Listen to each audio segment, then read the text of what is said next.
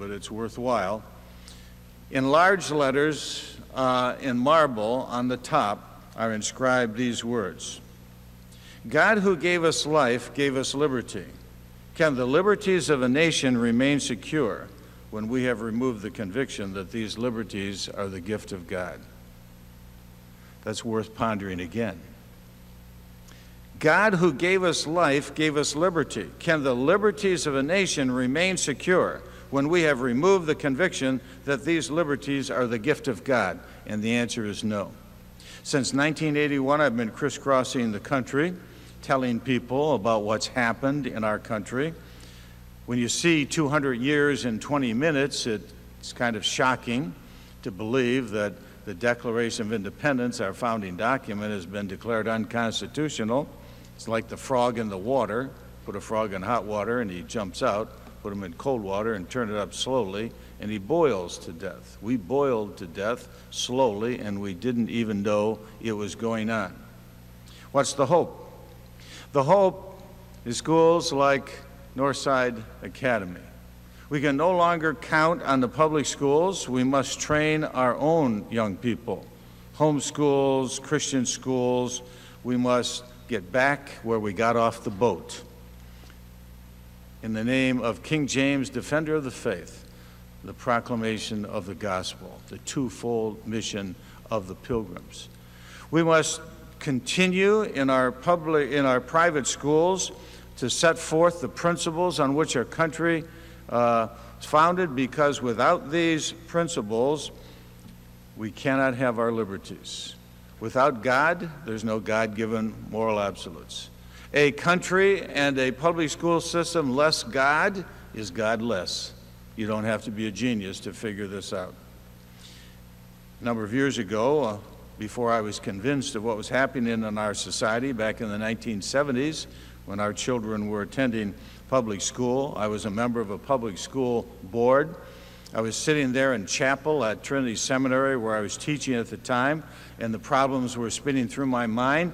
By their own survey, 85% of our kids in that school were taking drugs at least once a week.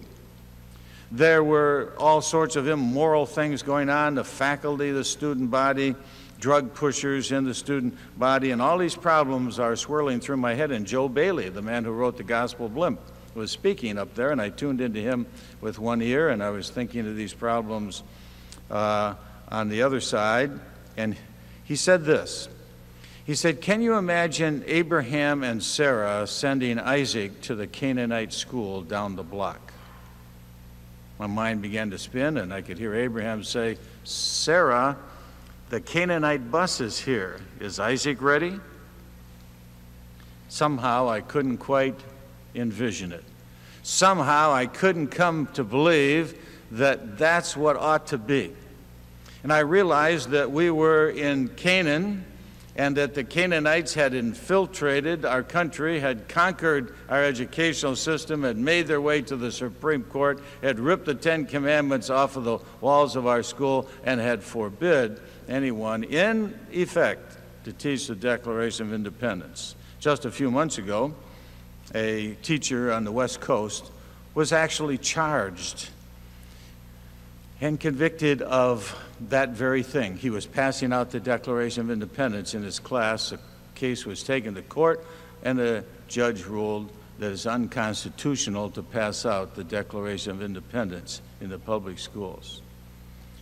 The answer to that is what you're witnessing tonight. These graduates who have been trained in Christian principles in a Christian context, in a Christian school, to restore what has been lost in our culture, to penetrate our society, and to go out and to do what is necessary to do.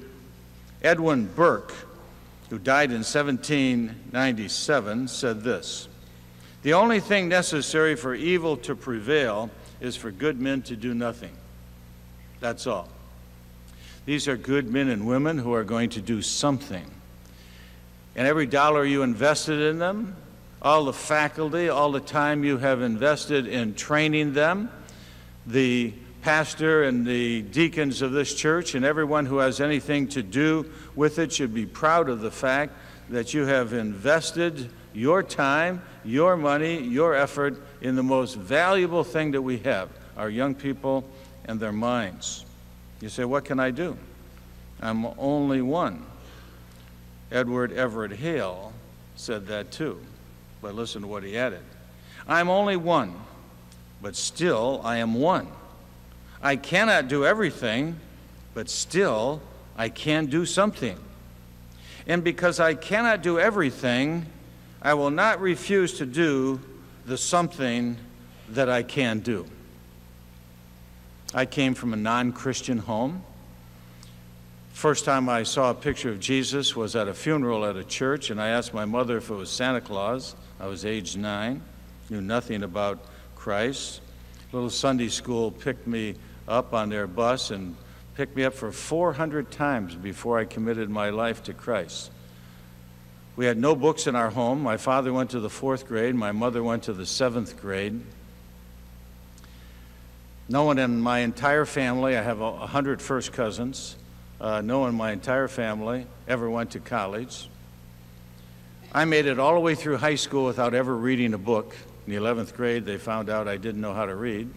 Took a reading class and had to go to reading class every day because I didn't know how to read. I got kicked out of school in the 11th grade because the teacher in the literature class asked me, how did the Tale of Two Cities end? And I hadn't read the first paragraph, so I said, with a period. She had no sense of humor, and the period ended for me. I was in the principal's office. Now, the reason I tell you that part of my testimony is that God reached down, and on February 12th of my senior year, God reached down and said, I'm going to make you a scholar. That's funny. I don't know how to read. I'm going to make you a scholar. I am what I am by the grace of God. Now, if God can reach down to somebody whose father went to the 4th grade, who had no books in his house, who never read a book all the way through high school, who got kicked out of literature class in the 11th grade, think of what God can do through a class like this that's well-trained and well-educated to face our world. Moses said, Lord, I can't do it. I can't go. And God said, what's in your hand? It said a rod. He said, throw it on the ground. It became alive. Pick it up. Became a rod. Stick your hand in your bosom. Became leprous. Put it back in your bosom. Became cured. Take that rod, Moses, and strike the ground. And the dust became lice, created life. Take that rod and strike the water, and the water divided, and a whole nation was delivered. My challenge to you, the class of 2005, is whatever it is in your hand, give it to God and let Him use it. I look back now on 55 years since I graduated from high school. 55 of the most exciting years that I could imagine. I never dreamed even going to the first year of college, let alone getting 2 bachelors, 2 masters, a PhD degree, and spending my entire life in academics and writing books. If God can do it in the life of some uneducated, illiterate, rebellious young man, think of what He can do in the lives of dedicated, trained, intelligent young people. We've lost the battle, but the war is not over. You're only one, but you are one. And you can't do everything, but you still can do something. And because you cannot do everything, you should not refuse to do that something that you can do. God bless you as you do it.